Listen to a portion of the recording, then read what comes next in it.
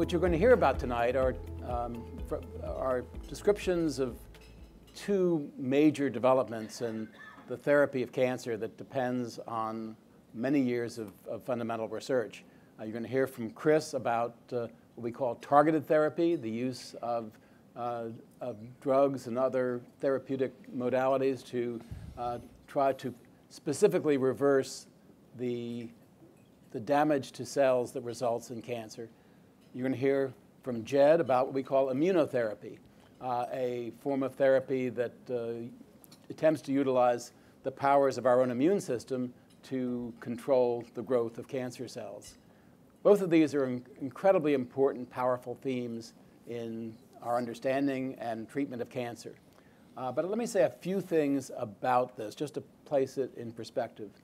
First, they're going to talk about recent work, no doubt, but everything that you hear is based on decades of fundamental work that is directed toward trying to understand cells, how they work, how the immune system functions, and other things. Secondly, much of what they have accomplished and the colleagues who work in these two areas have accomplished has depended very heavily on the development of new technologies that are rooted in fundamental research that may not appear at first glance to be about cancer. Both targeted therapies and immunotherapies have their shortcomings, which it's our job to try to confront. The fight that we are trying to wage is not going to be resolved quickly. The years that we need to devote to try to understand this incredible threat to human health both in the US and frankly around the world, because cancer is causing increasing numbers of deaths in the developing world as well as the developed world.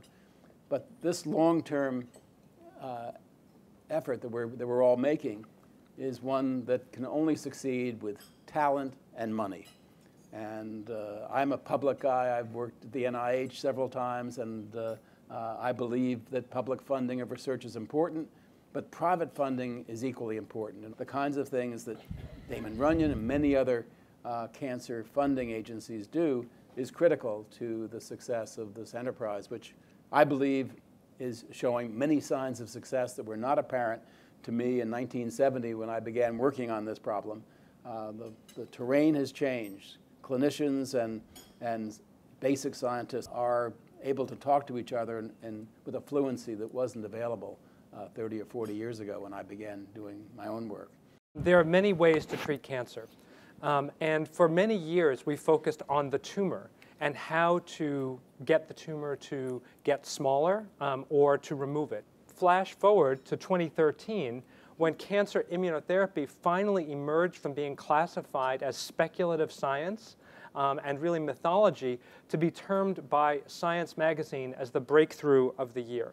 And I'm not going to trouble you with all the science. Again, I'm going to tell you how this is like transportation. But PD-1 stands for programmed death molecule number 1. Now, if you're a patient, that's really what you want to hear, that your drug is called programmed death. Right? But really, what this molecule controls is the death of immune cells. And by interfering with it, it allows immune cells to stay alive longer and do their job fighting the cancer. And this is just a CAT scan showing that we made all the orange arrows go away. Right? This is pre-treatment. The orange arrows are pointing to tumors. And these all regressed by the time of the first scan 3 months later. We moved this forward into a phase 3, a large worldwide trial, which compared the two component parts to the combination.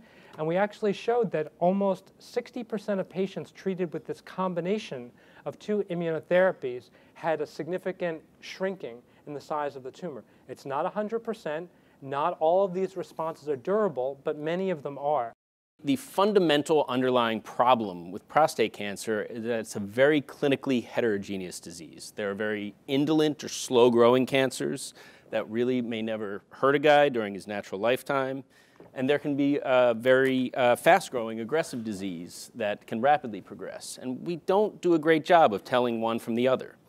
And so that leads to the central problem that some guys do very well and some guys do very poorly. And that's across every stage of the disease, from the first diagnosis to metastatic treatment-resistant disease. State-of-the-art DNA sequencing has caused a real revolution in our understanding in this disease and really all diseases.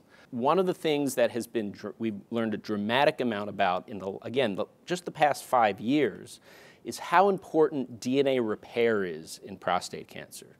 And so all of our DNA, as our cells are dividing and growing, is being used, it's being broken, it's being taken apart and put back together again. In prostate cancer, what we found now is that mutations in the genes that actually encode the machinery that does this repair is very commonly mutated.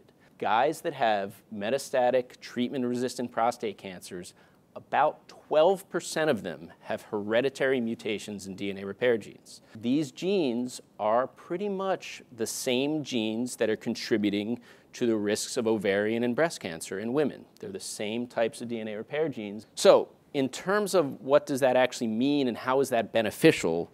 Well, first of all, in terms of knowing that you may have a DNA repair defect that you can pass on to your kids, that's obviously something that most men would want to know.